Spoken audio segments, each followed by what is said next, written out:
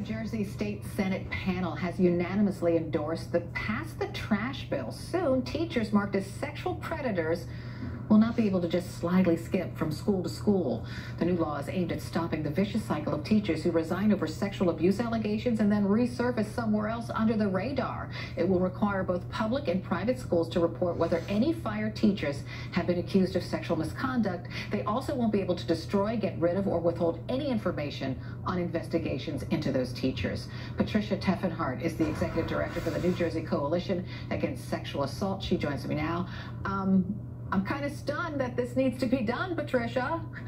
Yeah, welcome to everybody else's reality, Carol. We're pretty amazed at the statistics we found, but we're also really pleased at how quickly this bill is gaining bipartisan support, and hoping that we can join the ranks of 6 other states that have passed similar legislation across the country and hopefully set the stage for more states to follow.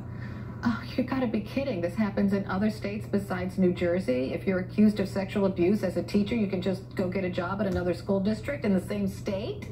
Yeah, either in the same state or in another state. I mean, there was a Department of Education study that found that roughly 4.5 million students in K through 12 schools experience unwanted sexual contact from an employee in their school district during their time in school.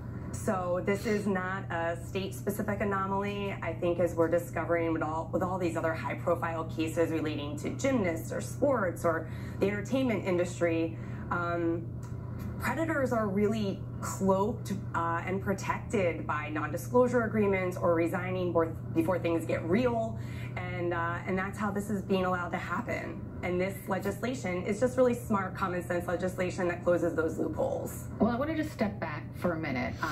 These are teachers who haven't been convicted of any sex crimes. They've just been accused. So some might argue you're convicting them, you're preventing them from having a job in their chosen field when they haven't been convicted of any crime. Yeah, that's generally, the one piece of pushback that we get. And I think that the national discourse around the impact and prevalence of sexual violence, the prevalence of delayed reporting or the number of survivors that aren't believed. I mean, the trial that we just all watched this week with the Olympic gymnasts and the athletes from Michigan State really just sort of sets the stage for our ability to speak back to that victim-blaming narrative. I mean, most of these teachers, there was a really good investigatory article written by one of New Jersey's premier news publications called the Star Ledger, and the Star Ledger uncovered that there were numerous instances in which the same teachers had resigned under allegations from district to district.